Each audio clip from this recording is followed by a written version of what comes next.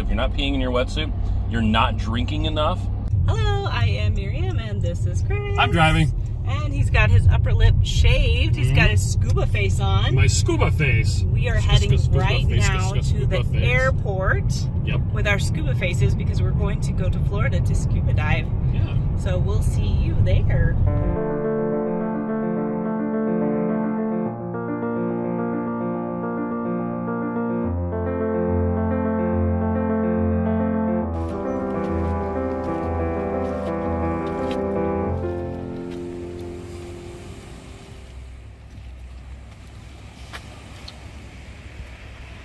We made it to Florida. We're here, and we just got off the airplane and went straight to the beach. Yeah, well, there's not much else to do, and we can't check into our hotel for another 10 hours, so yay! So, we're in jeans, but it's fine. I'm gonna take my shoes off and wander around in the sand, I think. Oh, okay.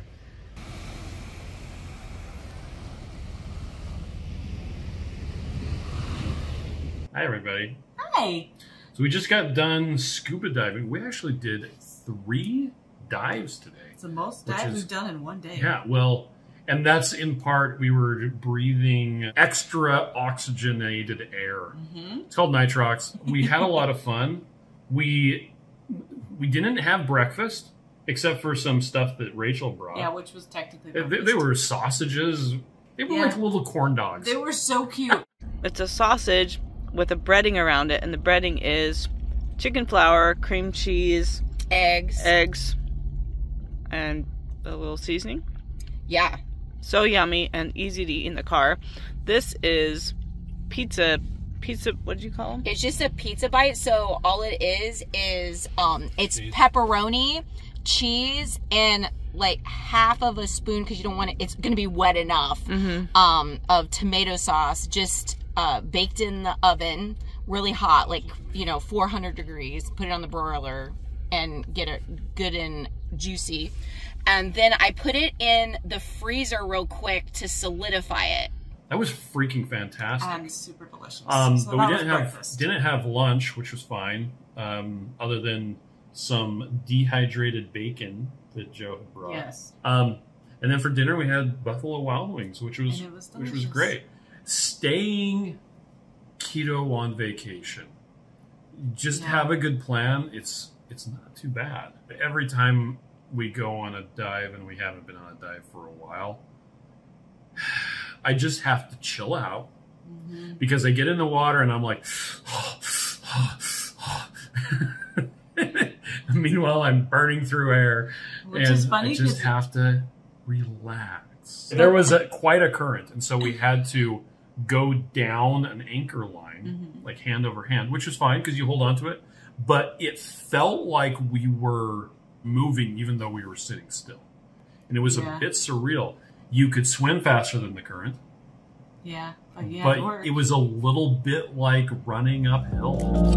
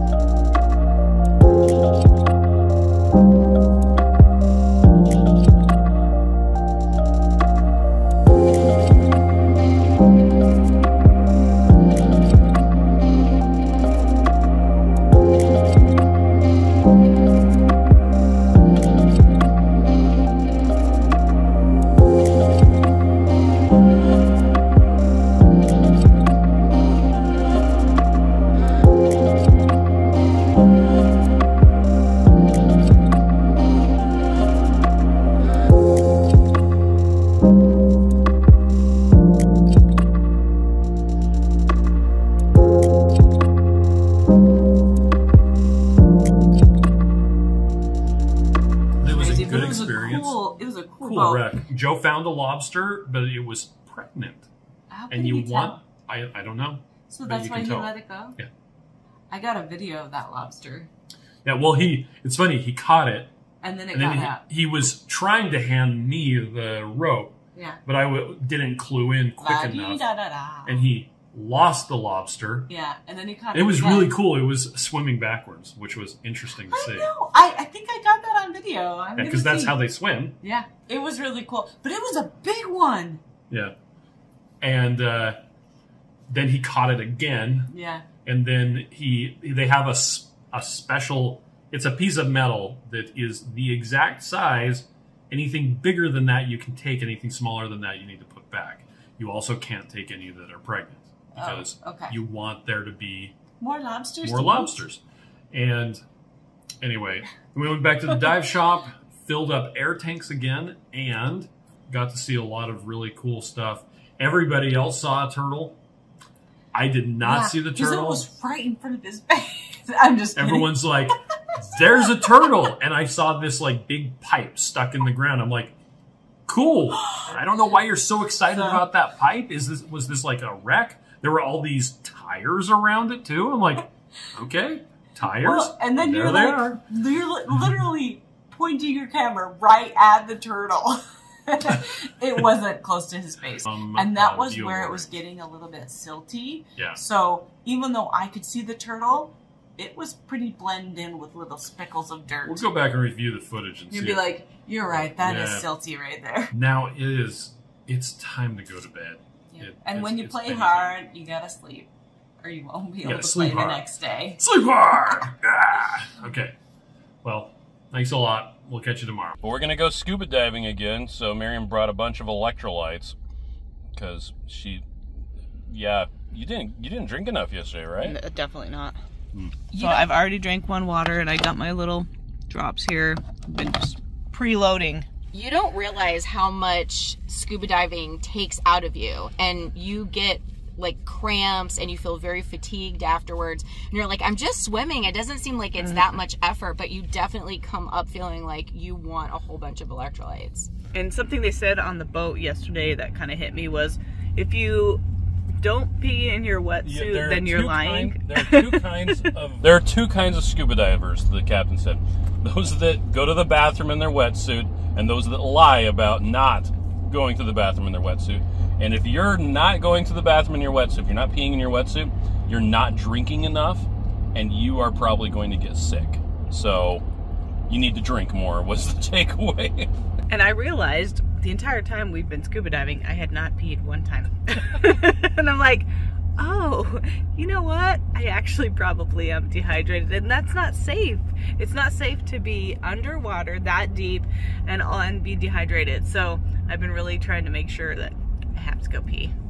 You can drink the seawater, but it's full of jellyfish, so don't do that. Yeah.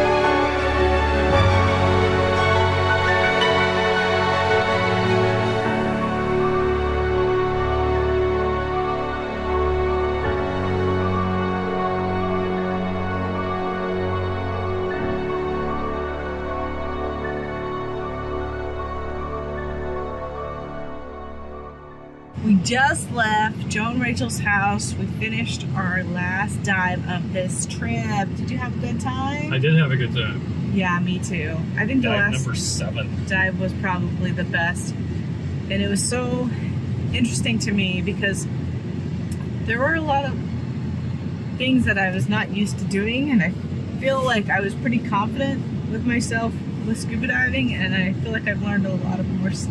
A lot of more stuff. I'm grateful I got this opportunity to do this. It's really awesome. But I was thinking about the different things. With keto, you've got to put some processes in place for you to be successful. So you don't have to make the same decisions over and over again. You've decided stuff once, and you're just going to keep on doing that. Yeah. We were just looking at some of the footage we got from our dives. We did 7 dives. It was super awesome. But I wanted to talk about a few things. The first couple of dives, I was dropping the camera like all over the place. And I would drop it, it was running, and we're like catching all this sand or whatever. And then I got back on the boat, and I had left the camera on, so it was like forever footage of like my butt and then like the boat and everything. It was just like upside down footage. So much of that is because I was getting my processes in place. I was getting used to being in the water. I was trying to get used to the current. I was trying to make sure I was breathing correctly. I was making sure all of my gear was on right. And at that point, I didn't care if I was filming or not. I turned it on. I'm like, oh, no, something's going wrong. Like I'm leaking a little bit. Like I got to figure out my tubes and stuff. In our health journey, there will be times when we're focusing on getting to the meat of it, getting to what we're eating right, like how are we going to add in exercise, like all these different things. And when you add something in, sometimes you have to let something go. And so just like my scuba experience, I had to drop the camera and focus on what was most important, which was my breathing or my equipment, because I was stressing about it. And I'm like, I cannot relax and record all these beautiful fish if I'm not in control of myself. There are so many things in our lives that we feel like we're holding on to everything. Like, I can do everything, but we can't. We can't do everything. And sometimes we just need to let it go, and that's okay. And know that we can pick it back up later. I can pick up that camera in 5 minutes when I'm adjusted and I have my weights right and everything is fine. So I give you permission to let something go so that you're not so overwhelmed. Yay! Okay. We're done. We're done with our trip, and now we're sad. Oh, we got one more sleep, and then we're going to go to the airport and get on an airplane and go home. Had a lot of fun with Joe and Rachel. Yeah. It was funny today. We just wanted to hang out with them, so we spent the whole day driving around with them, and it was great. Yep, and it was great. A lot of talking. We wanted to go to a Brazilian barbecue or Again. steakhouse, whatever. I am not over full, which is good. I stopped. Nice. I stopped right when I should have. I am over on my carbs today for the first time in a while, but I got my protein and my fat in, and I am going to tell Robert I accidentally went over on my carbs. Okay. And that's okay, because it was mostly erythritol. We had a little trail mix in the car. Yeah, and there were some like high key cookies in there. Yeah. And I, starting this morning, am growing my mustache back. Yeah. Oh, it's going to look so good in a couple days. Okay. So thanks for joining us. It was really fun. Let us know what your fun adventures were this week. If you're interested in scuba, I want to hear about it. It sounded like you said I don't want to hear about it. I want to hear if you think scuba's cool. Tell me if you think it is. If you think it's dumb, also tell me in the description And don't below. forget, all of us have something that we do. That's right. That brings us joy, and someone somewhere looks at it and goes, what? It could be rebuilding antique cars. It could be collecting little tchotchkes. It could be you are a kite person. Ooh, a kite person? Yeah, who hangs kites from their ceilings. I don't know. Yeah, what's your weird thing? Yeah. Let us know in the comments down below. What is your thing that brings you joy that everybody else looks at you and goes, you spend how much money doing what? Collecting porcelain dolls. We actually ask that question when we're interviewing new employees at Keto Chow. Yeah. It's And pretty fun. it always has just fun stuff. Like one guy does Renaissance fairs. Yeah. And one all of us guy were like, used to be a private detective. Yeah. Okay. Cool business. Thank you.